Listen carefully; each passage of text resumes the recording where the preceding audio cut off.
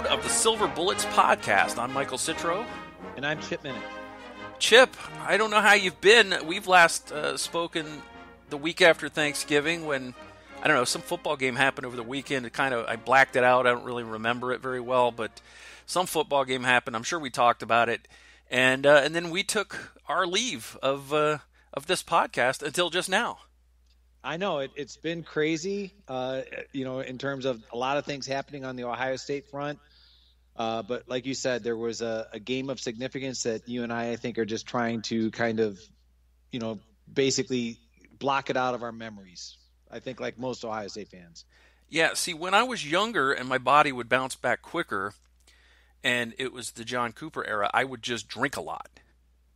Okay. I was going to say, I was hoping, I was going to try and call on, not to be a spoiler, but like Doctor Strange, maybe he could invoke a spell that would make me forget this whole nasty episode. But alcohol, the cause of and solution to all of life's problems, as Homer Simpson would say. Yes, he would. And now we are officially a Buckeye Scoop podcast because we have a Simpsons reference. There you go. All right, Chip, we will talk about the Rose Bowl a little later in the program. Why don't we kind of catch up on what has been going on with the program since you and I last spoke? There's been quite a few things that have happened with Ohio State University and the football program. Let's not talk about the basketball team that can't seem to get on the court. Let's just talk about the football team. And right now, as I understand it, there's a whole bunch of recruits that have signed their name on some paper, faxed it in, and they have expressed their intent to come to Ohio State and play football. And that fax, as you know, is about as meaningful as any other fax in the year 2021, because we don't know what will happen between now and then. We've got a transfer portal. Kids already have been sticking their name in the portal after signing day in the past. So there's no guarantees anymore if somebody faxes that thing in that they're actually going to play for that school. That's correct. There are 18 young men who signed for the early signing period. Just to reiterate the fact that Ohio State has been able to publicly disclose and announce, comments about the 18 players who have signed. But Ryan Day on the early signing period did say something to the effect that he anticipates more individuals coming forth to sign with Ohio State. There are some high school all-star games that are going to be played beginning of January. The later signing period that you and I and most college football fans have come to, I guess you could say, have come to know and love in February. That's still, National Letter of Intent Day is still going to take place in February. So I can't sit here and tell you, it's only going to sit at 18. It sounds like Ohio State and Ryan Day are fairly confident they're going to add to the recruiting class. How many players, which players, we have far more talented people on Buckeye Scoop that could give you better educated guesses as to which players are going to eventually sign with Ohio State in January or February. But you and I, we could talk about any of the 18 who did sign in the early signing period. Yeah, we need to know who the JT Tuimoloau is going to be of this class. Who's going to be that last holdout making their decision, that kind of thing. That's the thing. Like I said, we might be finding out in a week. We might be finding out in at the beginning of February. It might be that long. I hope it's not. But honestly, it's the kind of thing where Ryan Day sounded fairly confident that there were going to be some other individuals based on, some of the, as I just invoked a few moments ago, some of the more recruiting oriented people like Alex Gleitman, Bill Bank Green, Mark Givler, et cetera, who follow this. They could give you the names of these players about, I think, so-and-so or whoever is going to be signing in January or February. But, again, we'll have to wait and see, when it's all said and done. Yeah. Not a ton of surprises from what I understand as a novice who doesn't follow recruiting as carefully as some of those other guys you just talked about. but apparently another defensive back flipped on the day of the early signing period, and that wasn't completely unexpected, but it's always annoying when that happens.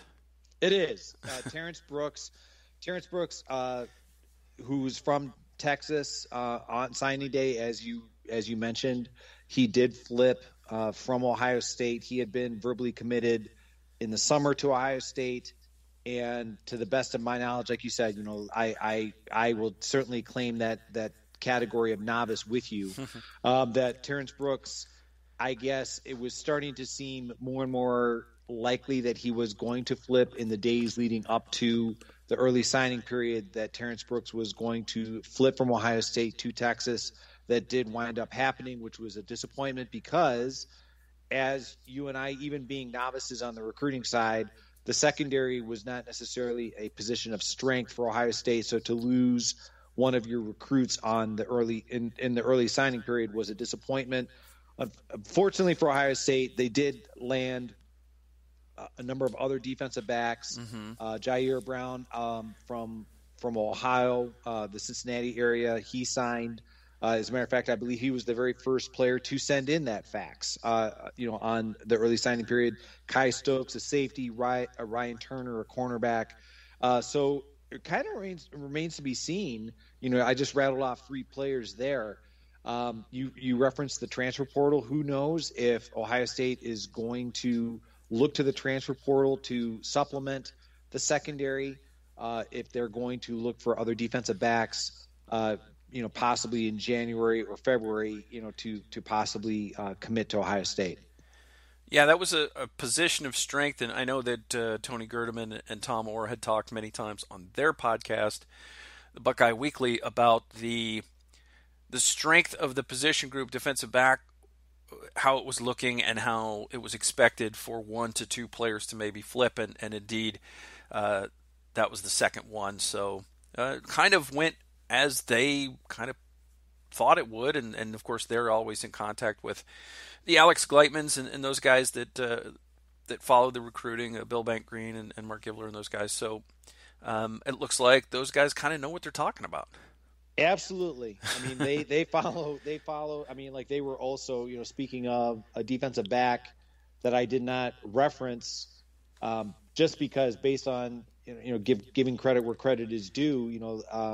Anyone on Buckeye Scoop that has heard, like Mark Givler or Bill Bank Green or Alex Leitman, a player who is being classified as a safety in the recruiting class, but Bill Bank Green, Alex, Mark Givler, they're projecting Sonny Styles to be a linebacker at Ohio State. Now he's, if anything, he's one of these guys who was originally in the 2023 class, reclassified as a 2022 recruit.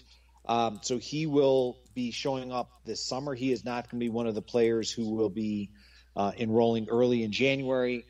But more than likely, it sounds like he is the kind of player that, even though he played all over, an Ohio kid for Pickerington, that he played all over on defense, that he might project at linebacker at the next level for Ohio State. Very excited about having Sonny Styles, about having a it's always great to have a legacy player come in, somebody that you watch their dad play. It's always fun to have that person come and play for Ohio State. And it also makes me feel old. I don't know about you, but it makes me feel very old when we start talking about the sons of players that you and I watched. But yeah, it is. Every indication that I have, getting back to Sonny Styles, in terms of his ability, is that he was just that dominant. That he sometimes again played safety, but also could play linebacker, could be a pass rusher. And Ryan Day was excited about the just the flexibility and the opportunity to deploy Sonny Styles however and wherever as needed on that defense. So it's going to, I know later on in the podcast, we're going to be talking about the new defensive coordinator coming in. And I don't want to put too much pressure on a player who, as I said a few moments ago, are reclassified. But it certainly sounds as though like Sonny Styles has the potential to make an impact, if not in 2022, somewhere down the road for Ohio State in a wide variety of different areas on the defensive side of the ball. Yeah. The Buckeyes also shored up some losses at in the quarterback room with the addition of Devin Brown. What do we know about Devin Brown? That he, again, we're going to feel old here. Previously coached by another name that is familiar to Ohio State fans, and that was prior to Devin Brown moving to Utah. He was actually coached by Joe Germain, and Joe Germain had nothing but outstanding praise for Devin Brown. He is not only a tremendous passer, but also a threat with his legs. And that's something that, let's face it, when it comes to the quarterback position, I don't think the days of, having a guy who could just stand in the pocket and just throw, I think you need to have somebody who can escape out of the pocket if things break down. And what's great about Devin Brown is I think he's coming in, he helps to replenish that quarterback depth. I know we're going to talk about transfers also in the podcast, but he will come in. I believe he's going to be an early enrollee. I may be mistaken, but he'll be coming in and he'll be competing with Kyle McCord for that backup position behind C.J. Stroud. And I think Devin Brown, from all indications of everything I read, is that in terms of the recruiting camps like the Elite 11, that he was outstanding when he was out there. So I think Ryan Day certainly was excited to be able to land a quarterback the caliber of Devin Brown and bring him into that quarterback room. Yeah. Well, first of all, Chip, I will not have you body shaming Kent Graham and Jim Carsados here on this program. I meant I meant no disrespect. And secondly, if you can't trust a legend like Joey G, who can you trust? There you go. Exactly. So looking forward to Devin Brown in a much more probably complete way than I was looking forward to Quinn Ewers and the mullet. Don't have to worry about the cognitive dissonance of rooting for a guy with the mullet now, because he has, since you and I last spoke, entered the transfer portal along with Jack Miller. They're both gone. Quinn Ewers goes to Texas. Jack Miller goes to Florida, where apparently all Ohio State quarterbacks go now, the SEC. Yeah, the Quinn Ewers going to Texas, that was a shock. That was, it was, I guess you would say, the fact that, as you said, it was, one of those things where, all right, we kind of expected, I'll talk about Jack Miller here in a moment, but, kind of expected Jack Miller to be moving on after this season, and for Quinn Ewers to leave, after, such, like the ballyhooed recruitment and the fact that he had reclassified, it was a surprise. I wish, nothing but the best for Quinn Ewers at Texas. I kind of wonder if when all things are said and done, that, was it really worth it to give up that last year of high school? Don't get me wrong, whatever the 1.5 or 1.8 million, as well as the vehicle that he had and all those wonderful things that he got due to name, image, and likeness. But I just think in the back of my mind, if he had been a little bit more patient and stayed, for his senior year of high school and come in as Ohio State probably wanted, they couldn't say, no, you can't come, but I'm sure Ohio State wanted him to be enrolling in January of 2022 versus enrolling in the summer of 2021. I think the circumstances could have been better. I think Ohio State recovered. We were just talking about Devin Brown as well as they possibly could. All things considered, it's like they lost Quinn Ewers. In fairness to Devin Brown, he verbally committed even before Quinn Ewers announced his intentions to enter the transfer portal. But Wish Quinn Ewers nothing but the best. We'll see how it goes for him down in Texas. I think the expectations for him down in Texas are going to be sky high, being from the state of Texas. And, if I'll be interested to see how it goes if he is not named the starter in the spring or in the fall camp under Steve Sarkisian, getting to Jack Miller.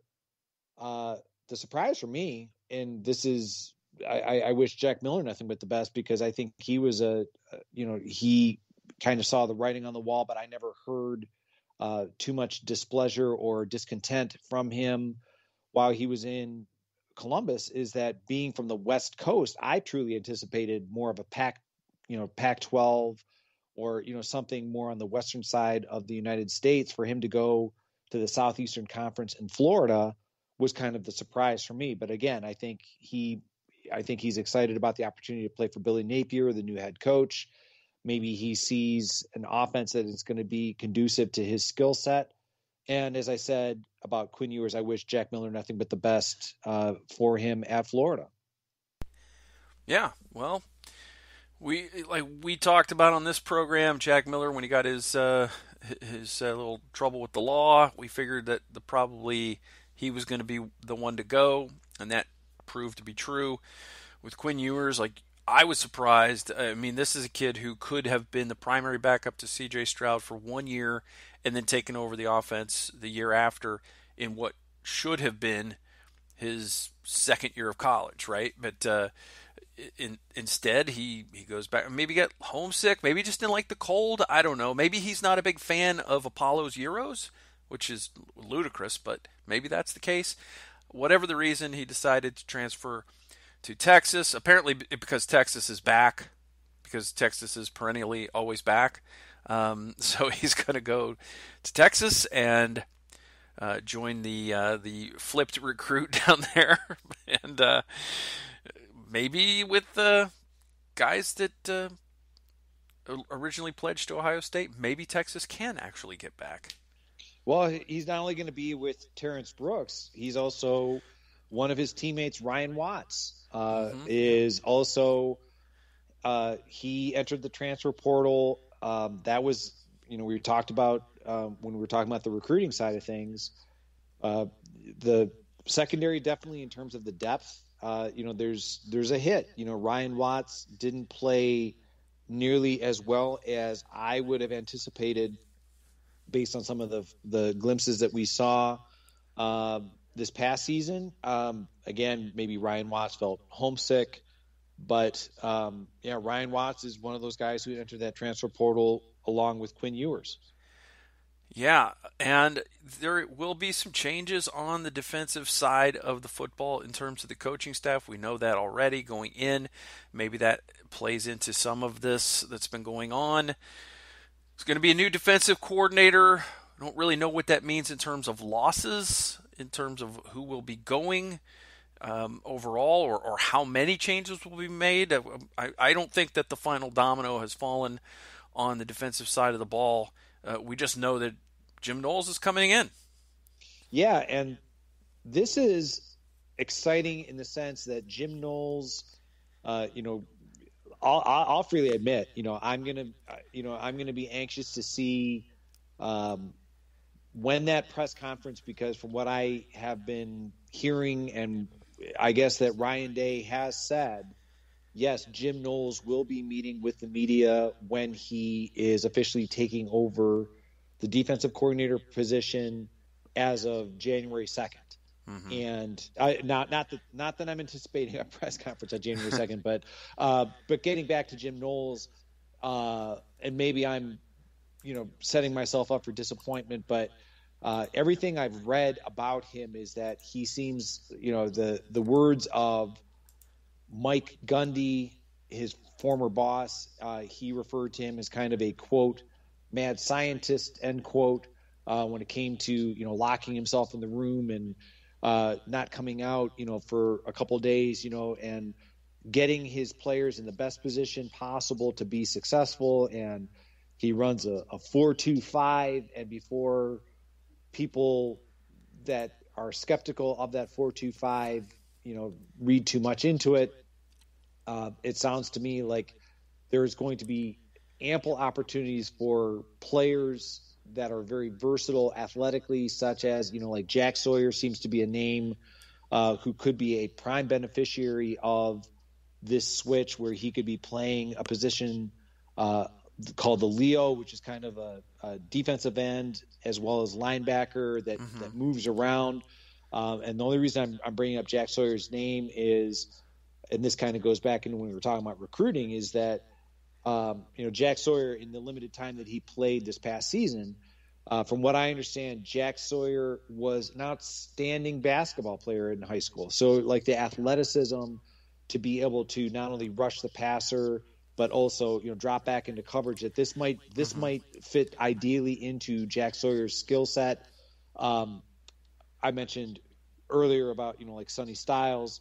Again, I don't want to, lead too much on, like somebody who's coming in as a true freshman who no classified. Chip, you put it on him. Put it on him now.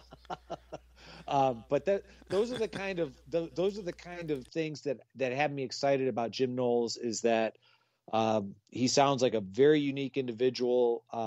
I believe that he is a graduate of Cornell, spent some time on Wall Street before he got the coaching bug, is a vegetarian, is also the kind of guy that after a victory is known to, in the spirit of Red Auerbach, light up a victory cigar. So I wonder how that's going to play in a non-smoking venue like Ohio Stadium.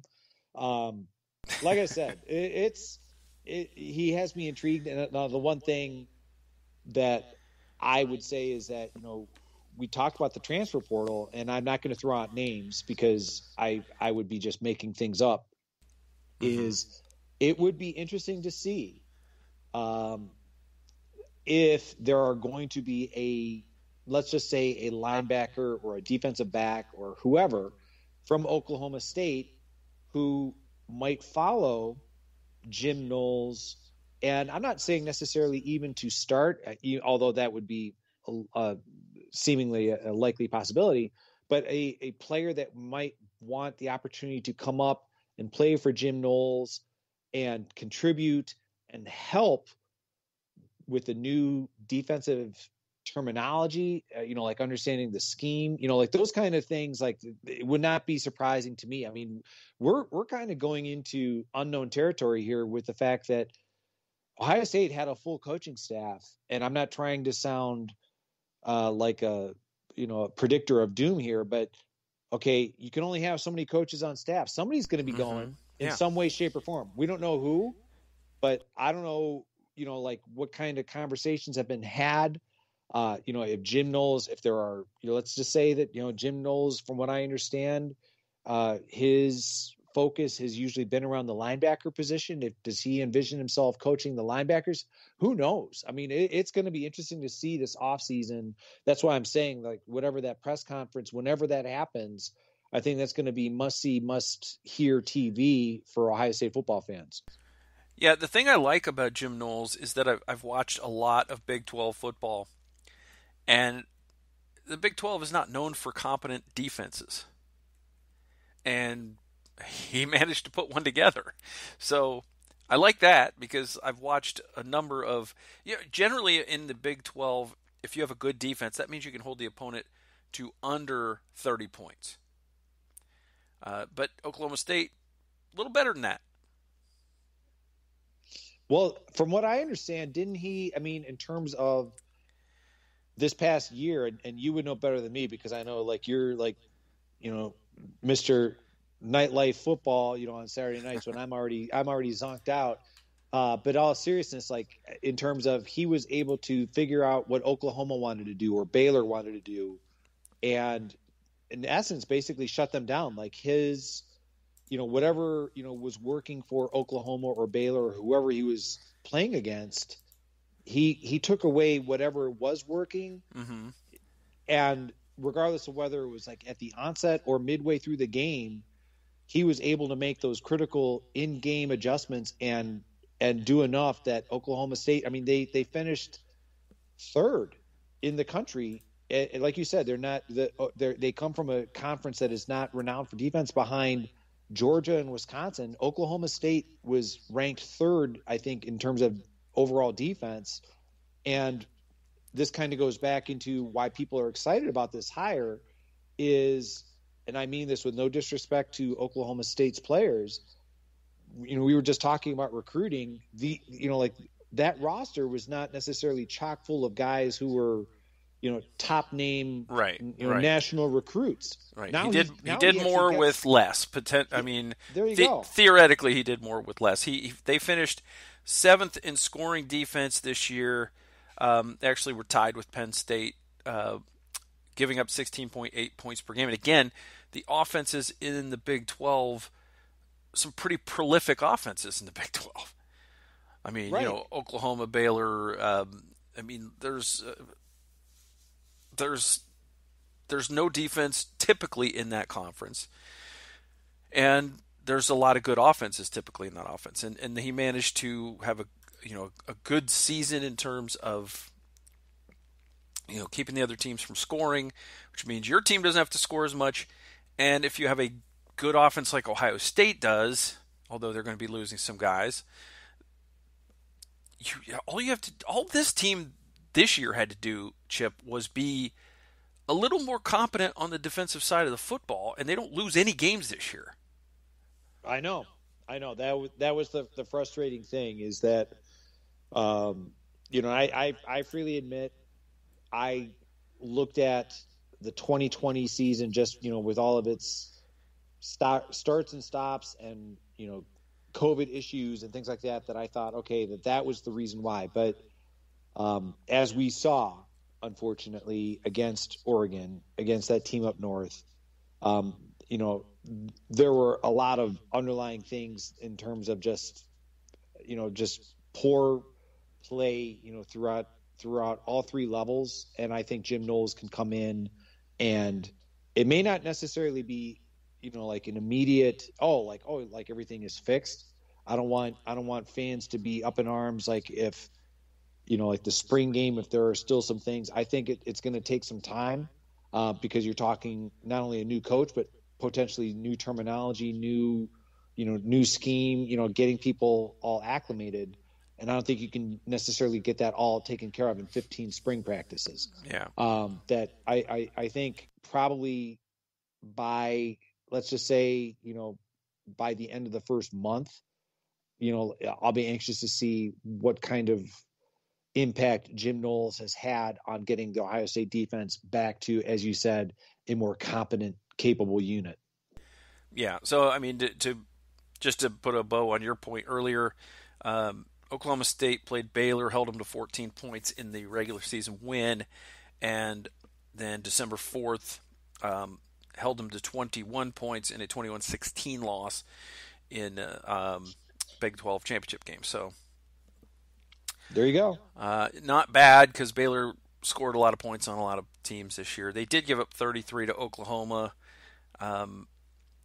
but I mean, for Oklahoma's offense, that's not that bad really, and everything else was pretty good. I mean, they held the bad teams to without a touchdown.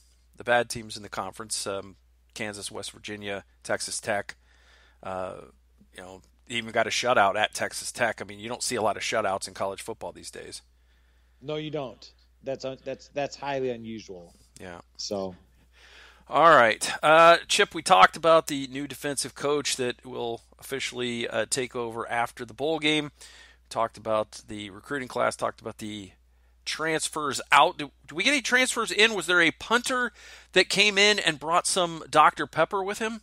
No, there was no punter coming in, but there is a transfer in the spirit of Steel Chambers, a linebacker, actually a running back turning linebacker, an Ohio native by the name of DeMonte Traynham, who previously for the last 2 years has been at Arizona State, is Christmas. It was a Christmas Day commitment. So I guess you could say like here was a present under Ryan Day's tree, metaphorically, so to speak.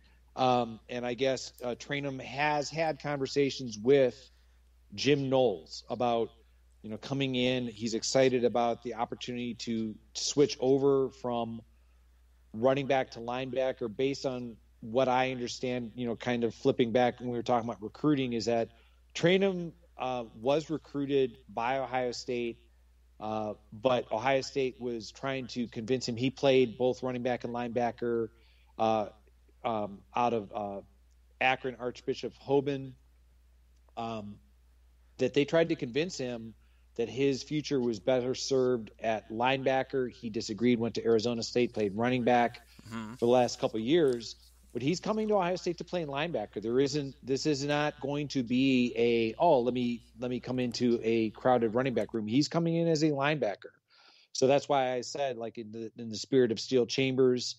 So it's going to be interesting to see, with like we saw how well Steel Chambers did without, necessarily playing linebacker at all, except during the regular season. Like, he didn't have the spring practices. Trainum's going to get that. He's going to get the winter conditioning, the spring practices, and going back to the whole Jim Knowles thing, everybody should look at this as kind of like an opportunity for a fresh start. Those players on the defensive side of the ball, obviously Knowles is going to come in. He's going to be watching the film, but everybody has an opportunity to make a good, positive first impression on a new coach, and possibly see where they land on the defensive depth chart, and that includes DeMonte Trainum. Yeah. And did you get to see Trainum play when he was at Archbishop Hoban? I did not. He's one of those guys that I just know it was one of these things where, speaking as a lifelong Ohioan, you're used to players when they're being recruited, like a lot of the guys around the Cleveland area. Oh, okay. Well, like either going to, MAC schools and or Cincinnati and or, like if there are other Big Ten schools, or maybe like Kentucky has become more prominent. Arizona State, to come into the state of Ohio and get a player, that just seemed kind of odd. Yeah. But no, I did not have an opportunity to see him play live, but I'm excited the fact that Ohio State originally recruited him as a linebacker, and he's coming back, even though he hasn't played linebacker. That we'll see if the original projections by the Ohio State coaching staff turn out better for Trainum. Yeah, number 5 in the state for the 2020 class. That's it's pretty high, highly ranked recruit. I will say this, for a guy who's willing to switch to linebacker, he averaged 5.4 yards per carry and had 10 touchdowns in 2 seasons with Arizona State. Yeah, unless I'm seeing something incorrectly, is in terms of his physical dimensions. We talked about, Ohio State needing to be more physical on the defensive side of the ball, more, I think he's listed at 5'11", 235. And we saw, Steel Chambers running around, not necessarily, I don't want to say that he didn't know what he was doing, but just being okay, like he had a nose for the football. Yeah. I'm anxious to see if Trainum has similar characteristics and traits. Yeah. The other thing too is I believe he was in line to become the starting running back next year. So yeah, very curious. I don't know if it was just homesickness or what it was, but hey, it's good to have him. It's good to have him. Could have been. Welcome back. Maybe just doesn't like the desert. Then we have to have a talk. Well, your skin gets all dry out there, and anyway, it's good to have some good news in the transfer portal to go with the bad news. So, and I believe, does he not go by the nickname of Chip? I think so. I think he does. So you're all on board. Absolutely. Yeah. At his Twitter is at Chippers. Yeah, I saw that. So if you want to follow him, CHIPPERRZ _. There you go.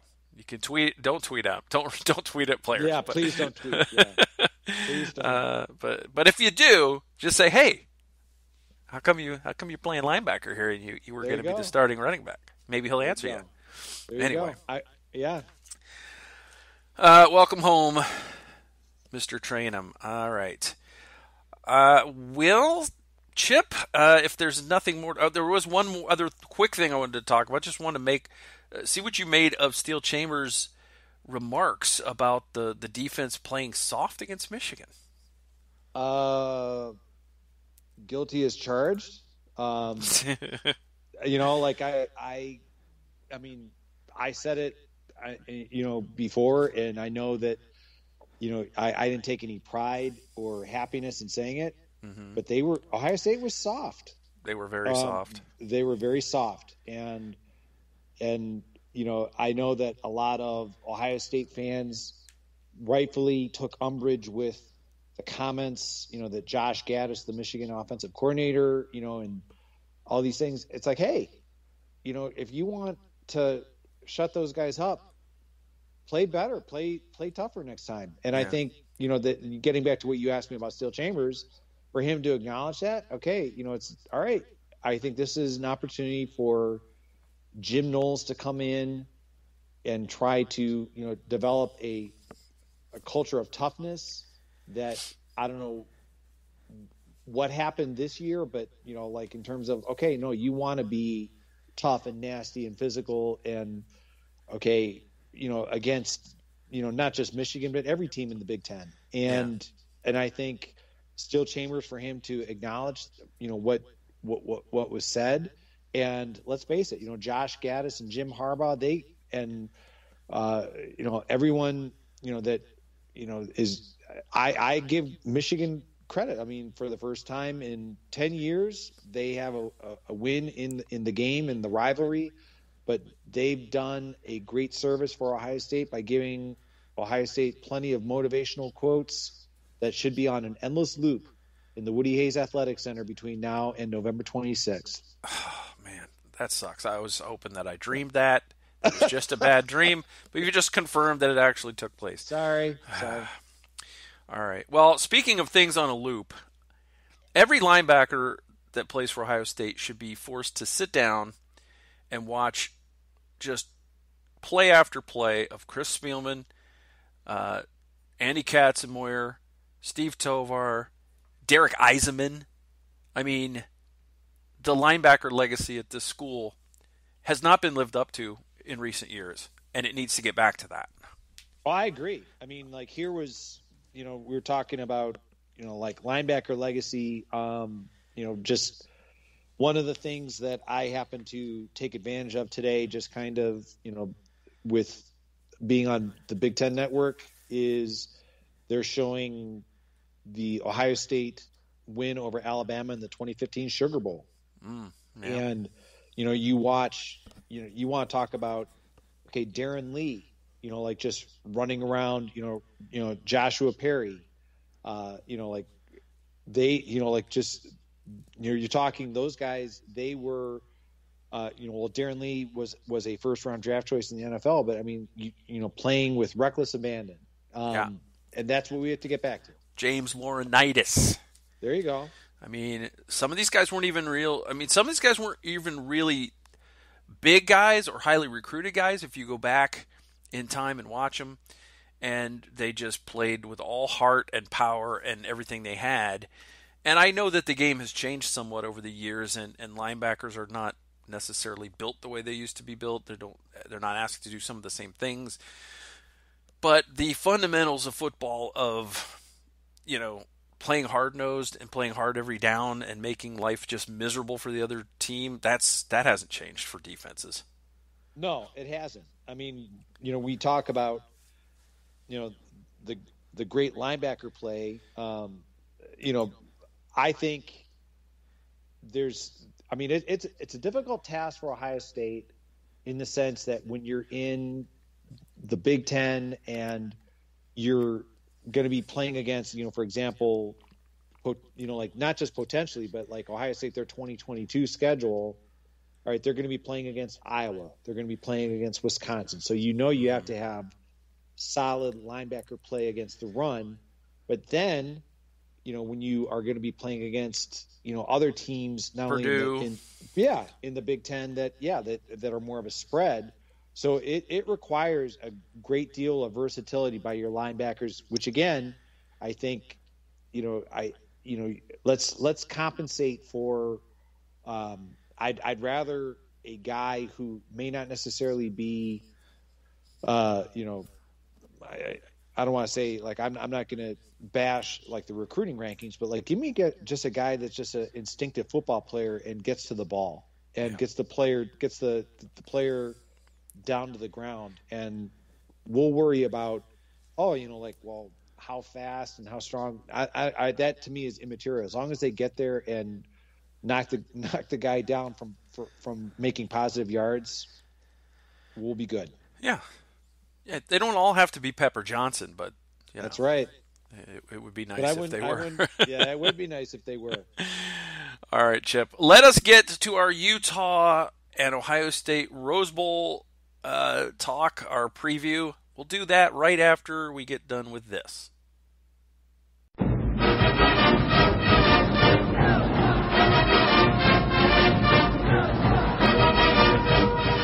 Okay, we're back, Chip, and it is time to talk about the Rose Bowl. If we had done a podcast in the 80s or 90s, if podcasts had existed then, we would be very excited about this game. Oh, absolutely. I mean, the Rose Bowl, used to be in, the grand constellation of bowl games. Like, this was what Ohio State fans were wanting on a yearly basis. And everything that has transpired with the college football playoff, the Rose Bowl now is just not nearly as lustrous as it used to be. Correct. And what I think that some of these bowl games do now, some of these, especially the higher profile ones, if they're not part of the college football playoff, what happens is you end up with teams in these games, sometimes, like in this one, they had bigger goals than this. And you have other teams who maybe started the season with let's just win our conference or even our division maybe. And then when they get to the end of the season and they get to this point, sometimes those teams are much more excited to be in this game. So you can have upsets pretty easily in a game like this. You can have teams come in with, maybe they're underdogs or whatever, and they might go out and dominate the game because they want to be there more than the other team does. Even though the teams always say the right things and they say, well, we want to go out on a positive and we want to, work hard and blah, blah, blah. And it's just not human nature to be that way. And I think that although there are more than just this reason, I think for this reason and others, you see guys go, you know what, it's a Rose Bowl. Not into it. I'm not going to play. And so Ohio State has several starters not playing in the Rose Bowl, including Chris Olave and Garrett Wilson. Chris Olave had a chance to play in his home state for his finale, decides, not going to do it. Garrett Wilson's not going to do it. Nicholas Petit-Frere, starter on the offensive line, and Haskell Garrett, starter on the defensive line, have all opted out for the Rose Bowl game. Well, I have to confess that the Garrett Wilson announcement was not a surprise. I mean, like the surprise, if I may say so, was, okay, what took you so long to make the announcement, kind of a thing. Yeah. But I certainly respect, all four young men. I respect their decisions. I understand where they're coming from. The surprise as it relates to Chris Olave, as you said, was, okay, he's not only from California, but the images of him participating in the Rose Bowl practices up until the announcement had me thinking, wow, okay, I guess he is going to play. And then he decided to opt out. Again, his reason, maybe for fear of injury, which is certainly a well-rounded decision, or understandable decision. When you think about players from other teams in previous bowl games that, again, were not for the national championship, players who lost millions of dollars at the next level by participating in a bowl game. I certainly don't. I have nothing. All four players certainly, have contributed greatly to Ohio State during their time in Columbus. So I wish them nothing but the best. But yeah, I was kind of surprised that Chris Olave was, you saw him in all these, Rose Bowl activities, and then for him to announce that was the surprise for me. Yeah, the important thing is that if he knew he wasn't going to play in this game, and we don't really know when that decision was ultimately made, that he not take reps away from someone who was going to be taking his place. That he may have maybe run with the twos or whatever, the threes, and not, or just worked out just to stay in shape and to get better and work on some techniques and things like that, and not taking snaps away in practice from guys that C.J. Stroud is going to have to rely on. I agree. We don't know, maybe Chris Olave has been the best scout team player, for Ohio State. Honestly, it's like we don't know. Right. Because it's the kind of thing, like, I completely agree with you. Like, it is pure speculation. Is it going to be, Marvin Harrison Jr. taking Garrett Wilson's place? Is it going to be Julian Fleming taking Chris Olave? We have no idea. Is it Emeka Egbuka? Who is going to slide into those two positions? You can only hope, as you said, that they're not taking valuable reps away from, Fleming, Harrison, Egbuka, whoever it might be, that C.J. Stroud needs to develop that comfort and chemistry with, prior to January 1st. Yeah, because we've already seen what C.J. Stroud, or how it can affect C.J. Stroud to not have Garrett Wilson in a game. We've seen that. That's right.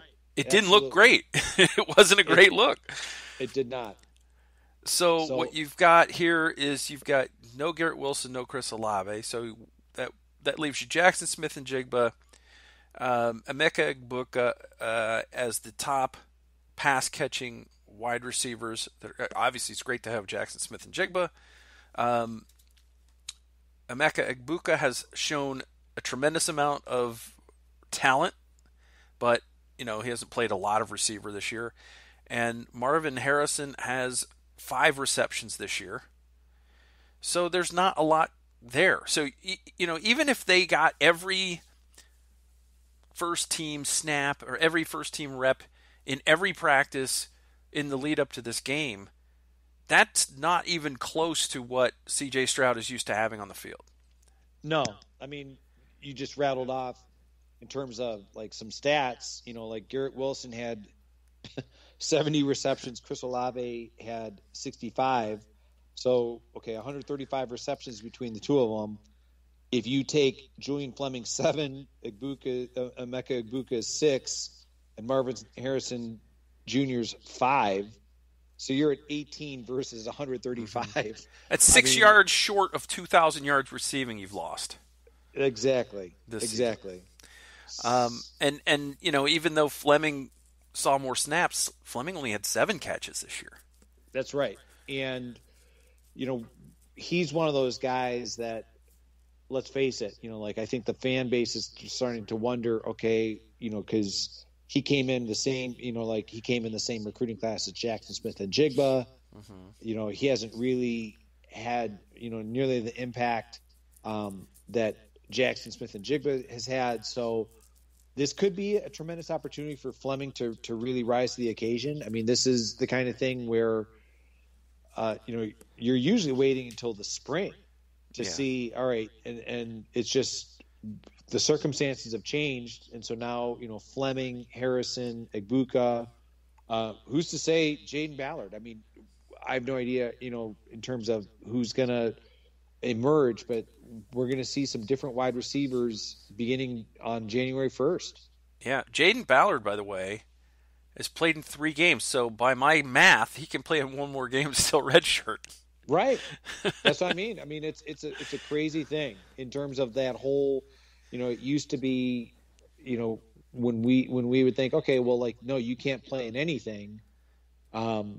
and then you were considered a redshirt. But yeah, to be able to play up to 4 games, and still be redshirted. I mean, it's a tremendous opportunity for these guys. Yeah. So when I said that a game like the Rose Bowl might mean more to one team than the other, and again you've got Utah, who didn't start the season all that well but came on strong and finished strong, and you've got Ohio State, who everybody was playing for college football playoff and it didn't happen, and now you've got these guys that are out, and that is exactly how a team like Utah has now, in my opinion, Chip, should be favored to win this game. They should be. They absolutely. Well, let's face it. Not only are they more excited, here's something that I think if most Ohio State fans, I think, are aware of it, but should make them follow your line of thinking, is, all right, when we talk about common opponents, Ohio State was, I know that they only lost by a touchdown, but they were decisively beaten by Oregon. I know it was only 7 points, but the reality is, Oregon dominated Ohio State in Ohio Stadium. Particularly in the first half. And particularly in the first half. So, common opponents, Utah beat Oregon twice in the span of 2 weeks. The first time, 38-7. The second time for the conference championship, 38-10. So, when you talk about a team that not only has more motivation to come to the Rose Bowl, this is the first Rose Bowl in Utah's football history. They're more excited to be there, but they also decisively handled an opponent that had basically no trouble dominating Ohio State in Ohio Stadium. Right. And this is when Utah joined the Pac-12, that was the Rose Bowl was still a big prize. This is a school that really, this is a big marquee game for them. Now for Ohio State, and yes, there's Chip, I'm sure there's listeners thinking, yeah, the Rose Bowl still means something. It's still important. These guys should want to play. There's no reason to not want to play. And it's just human nature. I mean, if you have been told all year long you're getting a Ferrari, at the end of this year you're getting a Ferrari, and then at the end of the year you get a Honda Civic, hey, it's nice, but it's not what you were expecting, and you're not going to be as excited about it. It's just human nature. I completely agree. I think the players so far have been doing and saying all the right things in terms of, we're excited to be there, and I know that they got a chance to visit Disneyland, and unfortunately the Lowry's prime rib competition was called off due to COVID concerns and all that. I'm sure DeJuan Jones was going to do some damage there. Oh, I don't yeah, care what anyone says. But Utah wants to be there more than Ohio State, without a doubt, without question. So it's up to the Buckeyes to show me that what you're saying is true. Show me that you want to go out there and win this game and make up for the bad taste in your mouth from the Michigan game and all that. You've got to show me. But even if they want to show me that, again, you're looking at a C.J. Stroud-led offense that now has to recalibrate. And it's not that he doesn't have talent at wide receiver. It's that he doesn't have experienced talent at wide receiver. And it's going to look a little clunky. And they may have to find some other things to do. They may have to use TreVeyon Henderson more in the passing game, for example. Yeah, and TreVeyon Henderson, let's face it, we were talking earlier about, Ohio State not being physical against Michigan. This Utah defense is very physical. This is going to be, this is truly going to, with TreVeyon Henderson, I think your best opportunities are to try to get him isolated in space versus trying to, use him to borrow your of a Ferrari. I'm not going to try and run my Ferrari, like to run people over. I'm going to try and use my Ferrari to sprint by. Yeah. And that's kind of what Travion Henderson is. And I just think it's going to be interesting to see how the Ohio State offense, minus experienced wide receivers, how their next best explosive option on offense is Travion Henderson, how they use him, and hopefully it'll be more as a receiver out of the backfield. Yeah. It will not surprise me if they just double Jackson Smith and Jigba and take their chances with the other young wide receivers. That's what I would do. But I'm not a football coach, Chip. So maybe I'm way off on this strategy. What do you think? No, I don't think you're way off at all. I think Jackson Smith and Jigba will certainly be getting a lot more of the attention of the Utah secondary. And I think, we can only hope that, as we said earlier, that this news of the opt-outs did not come as a surprise to Ryan Day, that this is just more of Ryan Day just kind of, hey, by the way, national media, here's kind of what's going on. Mm-hmm. As it leads up to the game. Now, granted, I think that news would have somehow leaked out, even if Ryan Day had tried to keep it suppressed. Maybe this is kind of a motivational ploy to those backup wide receivers, like, hey, you guys need to bring your A game because we're down two of our better players on the offensive side of the ball. Yeah. And yes, a lot of people will be listening to this podcast and going, hey, next man up, man. You're right. But you're talking about next man up. You just lost two guys that have been dominating in college football for a couple of years now, and you just don't replicate that immediately. It takes time, it takes reps, it takes game experience. So we'll see how that goes. The Garrett Wilson and Chris Olave rumors about opting out started the day that the matchup was announced? Yeah. So I mean it's been out there and it just was never confirmed. Right. I agree with something that I believe that you tweeted as it related to Haskell Garrett. Yeah, I was going to get to that.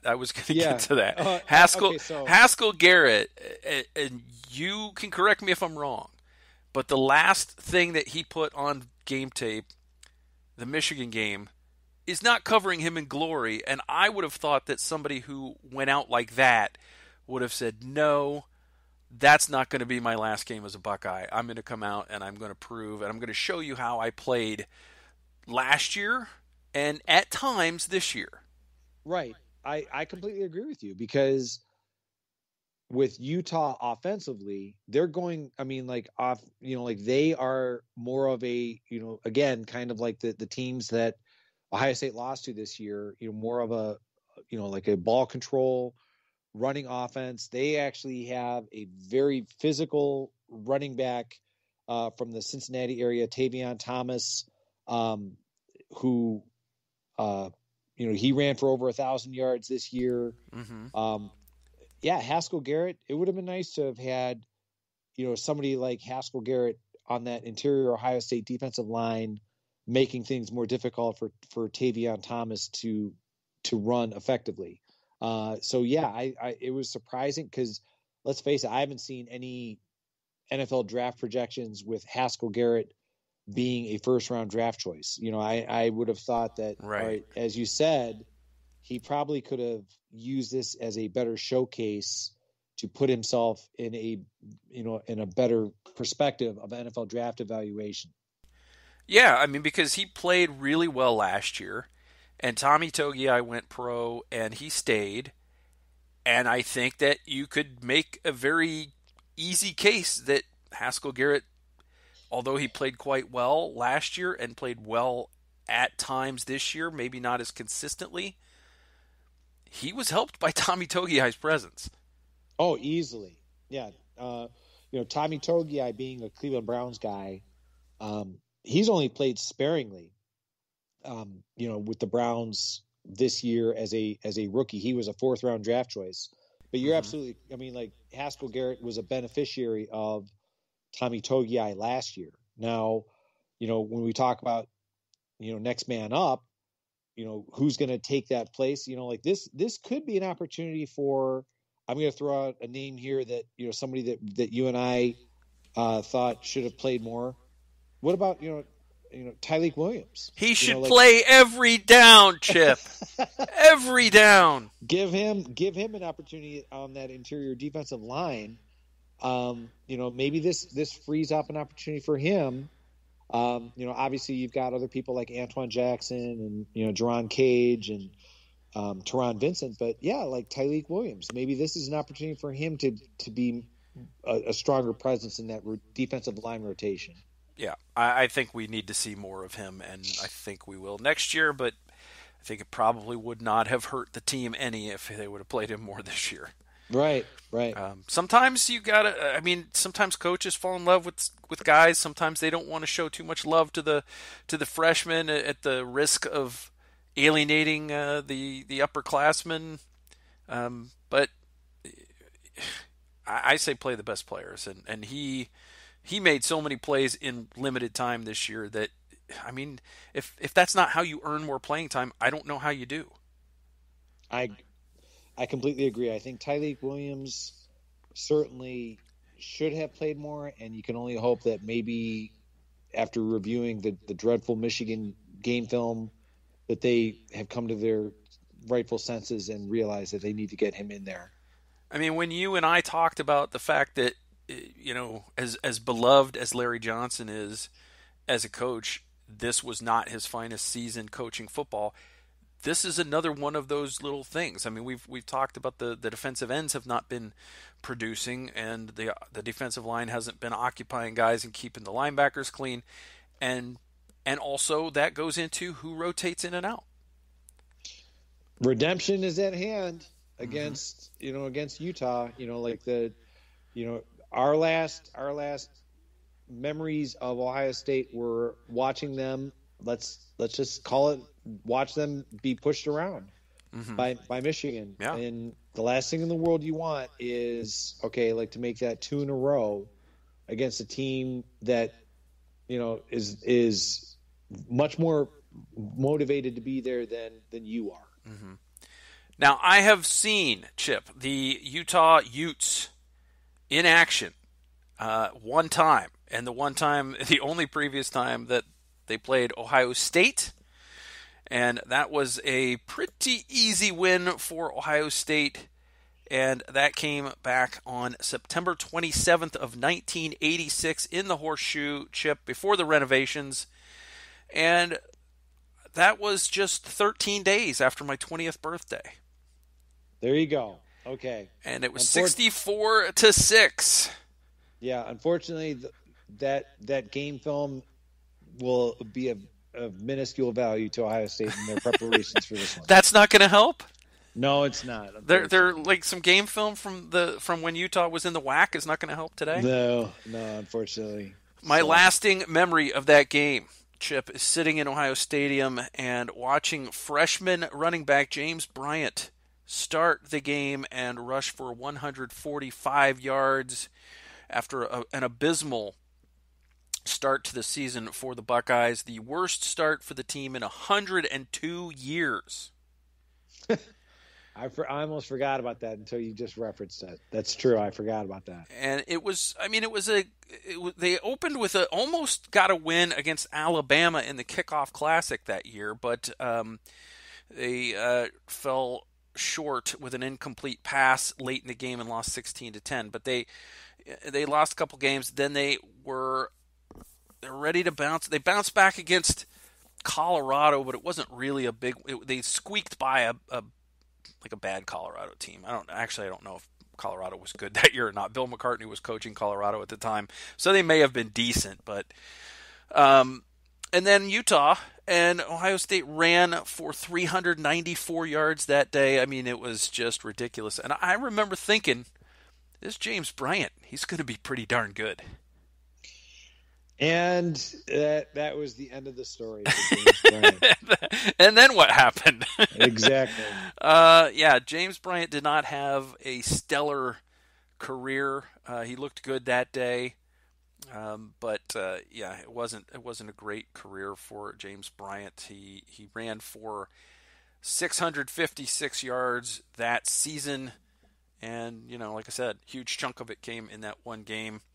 He only ran for 3 touchdowns. Yep. And the next year, he ran for half the yardage and 3 touchdowns, and then even less yard. I mean, he's the only running back I can remember who got worse as he went along. It was not. He just kept getting passed on the depth chart, and it wasn't to be for James Bryant. But that day, for all the world, he looked like the next great Ohio State running back. Sounds like he was the Lydell Ross of his time. I don't even think he made it to Lydell Ross heights. Okay. Now I don't think Lydell Ross. I could be misremembering because I like to block out a lot of the Lydell Ross years, but I don't think Lydell Ross maybe ever had a game as good as James Bryant had against Utah. But overall, Lydell Ross was a little more dependable. Okay. Only old people know what we're talking about at this point. I know. All right, so getting back to the current Utah Utes, Chip, one of the problems for Ohio State is going to be that Utah defense, and part of the reason is because, unlike Ohio State's defense against Michigan, the Utes on defense are not soft. No, they're not. They are led by linebackers that play and hit like we wish Ohio State linebackers would play and hit. The guy that I'm excited to see just as a football fan, not to see him inflict damage upon Ohio State, but just to watch as a football fan, wears the number 0, Devin Lloyd. Mm-hmm. Listed 6'3", 235, and I think he's been characterized by Dane Brugler, who's one of the NFL draft analysts, that is well respected. I think somebody said that he basically, like, the way he plays, he's like a missile with arms, that he just hits with reckless abandon. So he's going to be the guy that I think I'm going to be keeping an eye on, like how Ohio State accounts for him. Yeah, he and Nefi Sewell, another junior linebacker, are the leading tacklers on that defense. They lead the team. Ohio State's offensive line has to get to the second level for the Buckeyes to be able to run the football at all. And they're going to need to protect, and they're going to need to be able to pick up blitzes and that kind of thing. Lloyd has more than 100 tackles this year. 106 tackles total, 62 solo tackles. He's averaging 8 a game. I think you could probably count on one hand how many Buckeyes have had 8 tackles in a game this season. Oh yeah, absolutely. Like I said, he's the guy that, and like I think he's a junior, but he's widely expected to declare for the NFL draft after this game. Oh yeah, if you got 100 tackles, lead your team to a Rose Bowl, and you get the swag to wear number 0, yeah, you're going pro after this. It's going to happen. So let's take a look at the Utes. The Utes, Chip, they're very highly ranked on both sides of the football. The offense is ranked 19th in the country in scoring, 35 points per game. That doesn't bode well for this Ohio State defense. The rushing offense is 13th in the country. They're averaging 216.54 yards on the ground. Again, not what this defense wants to see on the other side of the football after what they've just experienced. Passing offense not quite as strong, 87th in the country, 212 yards per game, and a lot of that was with some pretty poor play at quarterback early in the season, and we'll talk a little bit more about the quarterback play in just a bit. And total offense, 46th in the country, 429 yards per game, and I think that tells you a lot about the state of college football nowadays when you're getting 429 yards per game and you're number 46 in the country. Yeah, I never thought of it that way. In the 80s, that would have been like second, third. Yeah, easily. It's ridiculous. but yeah, that's where we are with the game right now, and that's just how it is. The quarterback I talked about, Cameron Rising, has done a great job for Utah, and it's not just with his arm. He's he's pretty efficient, 62.8% passer. He's thrown for 2,279 yards, 18 touchdowns against only 5 picks. But he also makes a lot of plays with his legs. He's run for 407 yards and 5 touchdowns. And they run a lot of those RPOs. And this is where we're going to have to see if Ohio State has learned their lesson from a very difficult defensive year in terms of, like, who gets this. Is that going to be Steele Chambers' responsibility to keep an eye on Cameron Rising? I mean, I don't know. Somebody's going to, like, you can't just give up, just acknowledge that this guy's going to run for yards on you. You're going to have somebody to spy on him. Yeah, you mentioned Tavion Thomas, 1,041 yards on the season, 20 touchdowns, and he's averaging 5.6 yards per carry. He's essentially their TreVeyon Henderson. Absolutely, but let's just say he's built more like Mayan Williams than TreVeyon Henderson, I think, in terms of physical stature. Mm-hmm. And another guy I think that people are going to want to keep an eye on is Britton Covey, who is a junior wide receiver, and he is just all over the field. He runs the football, he catches the football, and I believe he's also their return man, and very good one.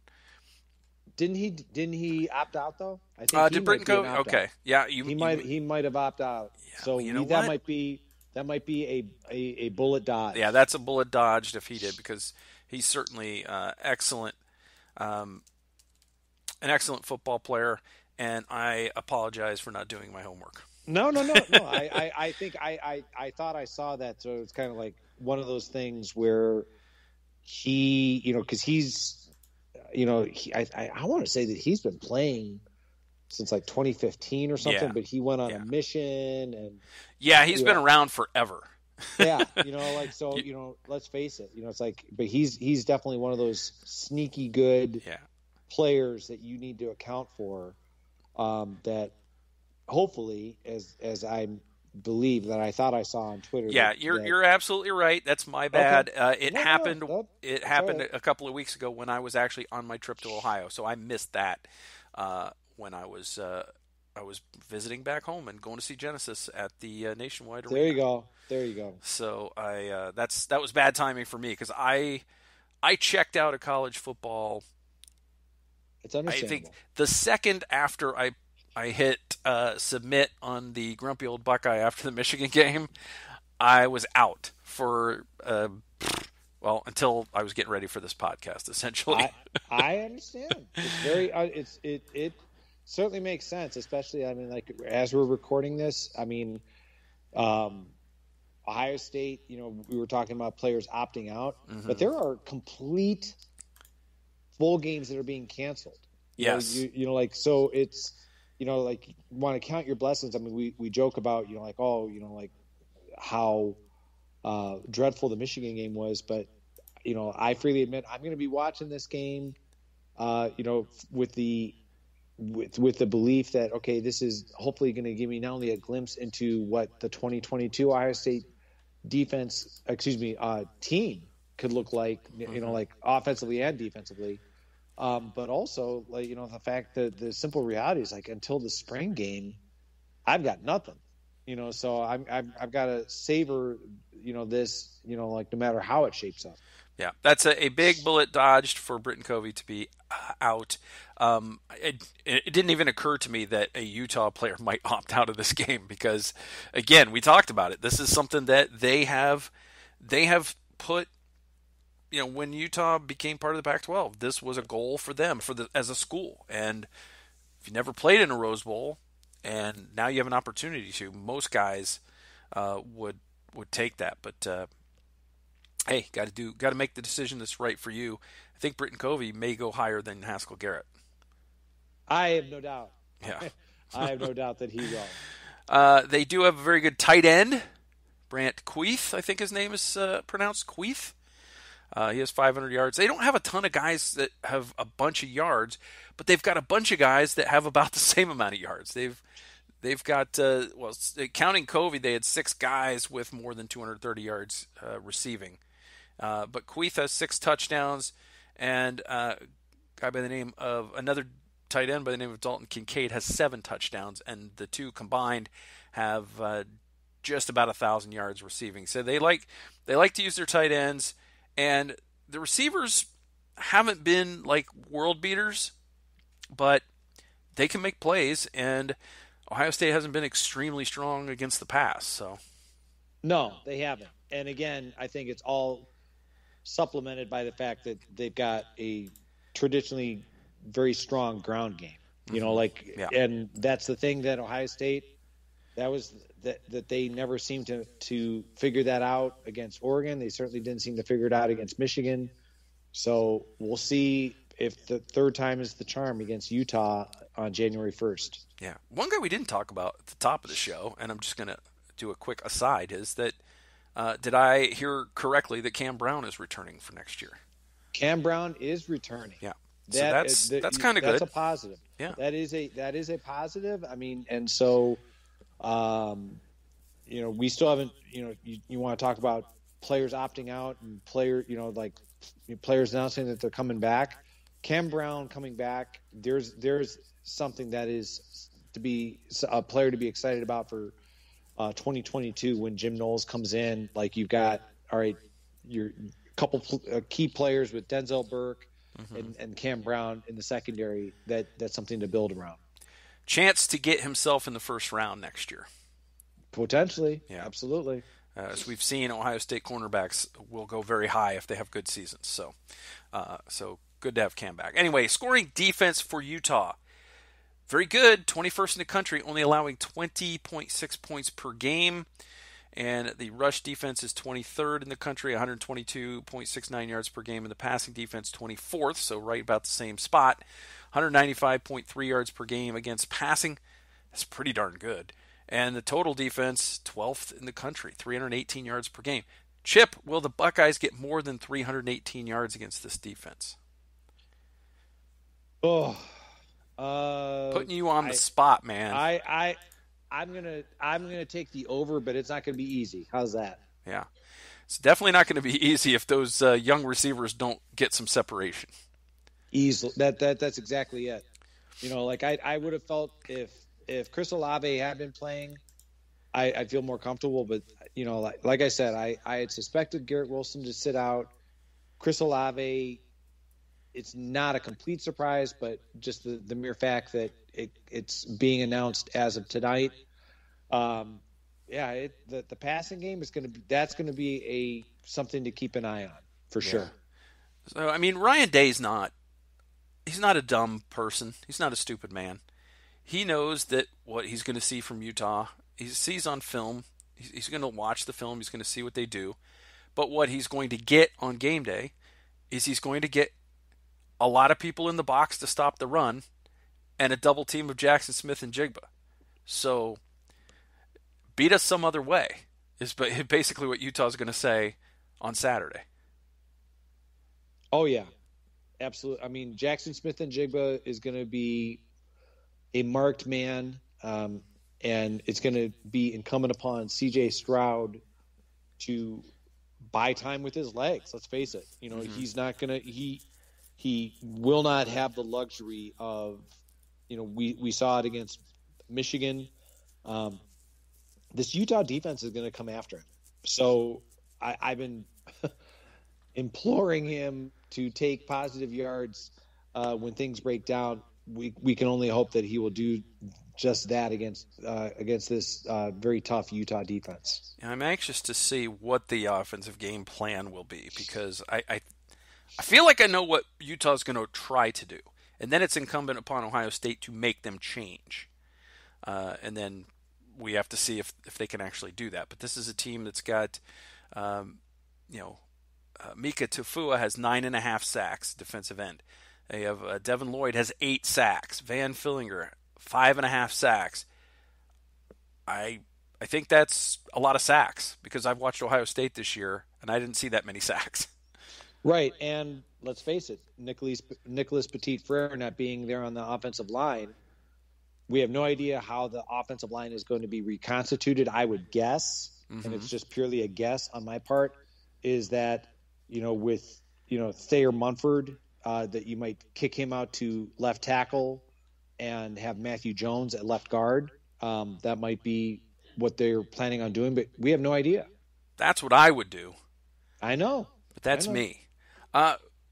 Here's a potentially hot take, Chip. Losing one of those big tackles helps the Ohio State offensive line. It certainly could. We'll see if they follow what we believe would be their best course of action.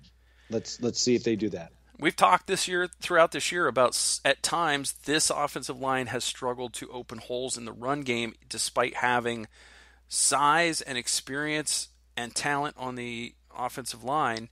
And we have surmised that potentially some of that is because they don't have guards out there. They have 5 tackles. Yeah, well, that's the thing is with next year the 2022 offensive line will look different regardless. I mean, like they're going to lose. I mean, like Thayer Munford is going to be gone, so like Matthew Jones should be returning. You have no idea, like Paris Johnson, he's playing out of position at guard, but he's actually more of a natural tackle. Mm-hmm. But you're absolutely right. I think, like the possibility of like Donovan Jackson at guard, like getting some natural guards into the offensive line could certainly be better for the Ohio State offense overall, especially the running game. Yeah. Now, as by way of comparison to the defenses, Haskell Garrett was Ohio State's leading sacker this year. He had 5.5. That would have placed him third on Utah, and he ain't playing. He isn't playing, and it's going to be interesting to see what kind of defensive strategy Ohio State has, especially against a team that has the physical components, of the teams that beat Ohio State twice this year. Chip, do you know who was second on Ohio State in sacks this year? Tyreek Williams? You are correct, sir. 5 sacks. Play the man. We'll hope. He also had the most sack yards on the team. So, yeah. Chip, coaching is hard. You and I could do this. We could. And be less expensive. We'd be a lot less expensive and a lot more expendable. There you go. All right, so we've got all of the rankings. We've told you who on Utah you should watch out for. We told you a guy on Utah that you should watch out for if he didn't opt out, but he did. So there's that.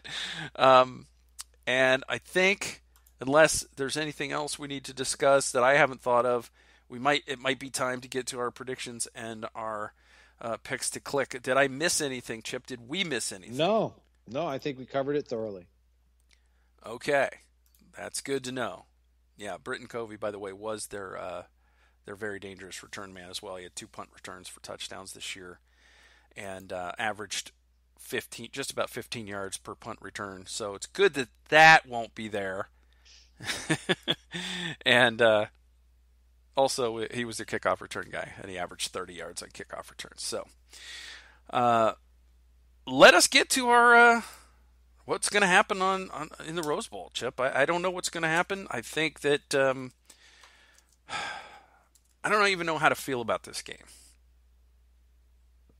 I understand. I understand the apprehension. The opt-outs certainly do not make it a peaceful, easy feeling, as the Eagles would say. Mm-hmm. This is. I think you cited a lot of the reasons why Utah should be favored. Mm-hmm. I think Utah definitely has the motivation. Ohio State, they're playing for pride. And we'll just see what level of pride that is. Yeah, I agree. All right, Chip, it's time to get to our picks to click. We did not have a lot of success picking clickers in the Michigan game. We started on defense last time, so we'll start on offense this time. Who is your offensive pick to click? Well, can't go with the wide receivers. I just can't. As tempting as it would be for Jackson Smith and Jigba, like I said, I think he's going to get his receptions, but I don't see him. And this guy has been more of a no-show, but I have a feeling you talked about C.J. Stroud needing somebody that he's comfortable in relying on. I'm going to go with Jeremy Ruckert. Okay. All right. That was going to be my backup if you took my guy, Chip. Okay. I'm going to go with Trey all day. Okay. Travion Henderson. He's going to have to run the football. He may have to catch the football. I anticipate that he will have to be a factor both in the pass and run game for Ohio State to have a shot at winning this game against a physical Utah team that is up for the challenge and didn't. This isn't a consolation for them. They worked upward for this. This is the apex of their trajectory, whereas Ohio State aimed for the sky, missed, and is now falling back, plummeting toward the earth. Is that happy enough? Is that positive enough? Quite the visual there. Yeah. So let us turn our attention to the defensive side of the football. I'm going to take Steel Chambers at his word and say he's going to have a bounce-back game. Steel Chambers is my pick to click. Well, this is going to be a disappointment just simply because, like how original. But I'm going to go with Ronnie Hickman.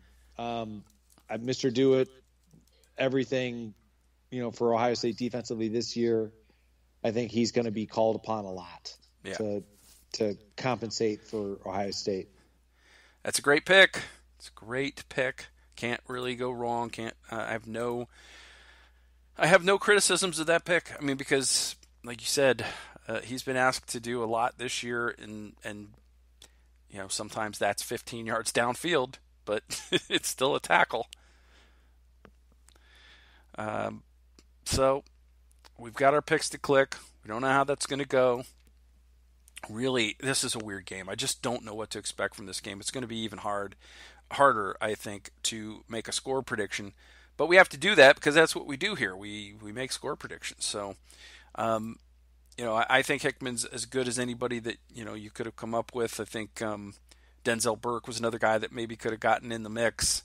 But really, the defense, there hasn't been one guy making a ton of plays this year. It's been sort of this guy one game, that guy one game, and then on the other side of the football, as long as one of us picked a wide receiver, we were probably getting a click. There you go. All right, Chip, your score prediction, please. Utah Utes, Ohio State Buckeyes. Very tough. The opt-outs have really thrown this. I was leaning towards Ohio State, but the opt-outs had me truly conflicted. I completely agree with you on I think the motivation, the passion to be there is with Utah.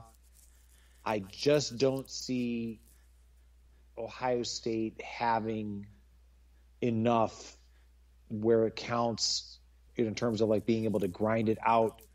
I think, the offseason, they'll have to work on the running game. I don't see it being enough against Utah. So I'm going to go Utah 38, Ohio State 31.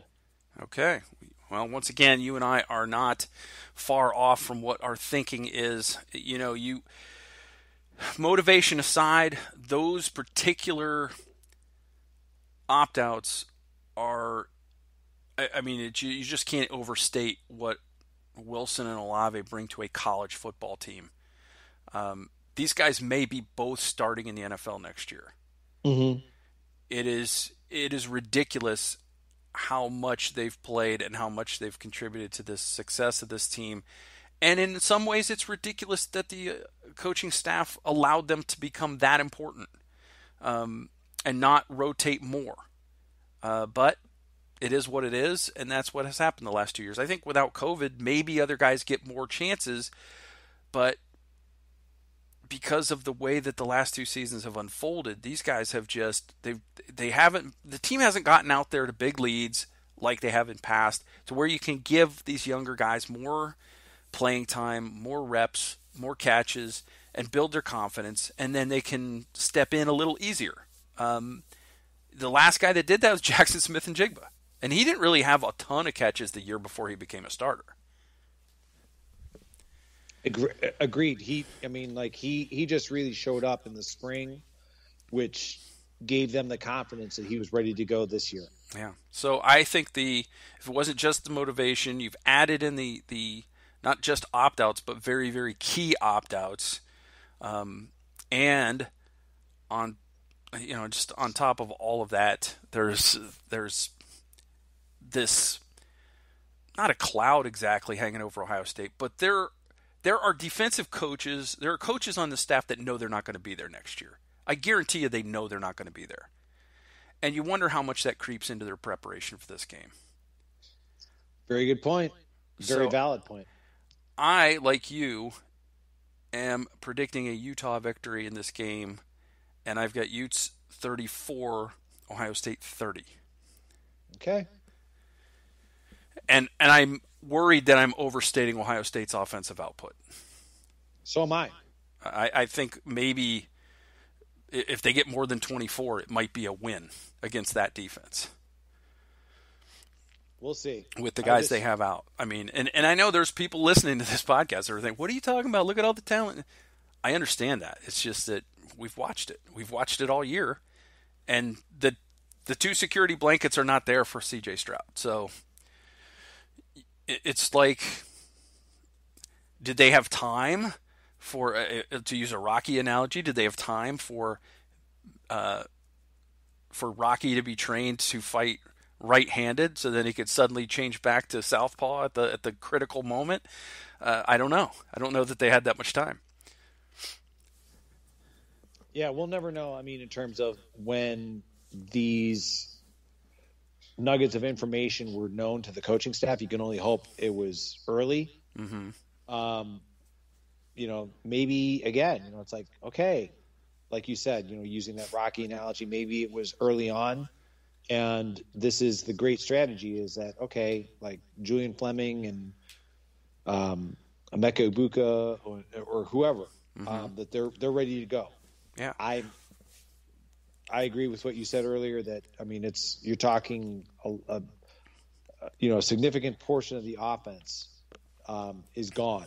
So compensating for that very quickly in a few weeks, I'm not sure that the coaching staff throw in the fact that there's going to be turnover on the defensive side. I think it's understandable that Ohio State's not going into this necessarily with the right frame of mind. Yeah, there's a lot to overcome, and a lot of it is mental, and a lot of it's momentum.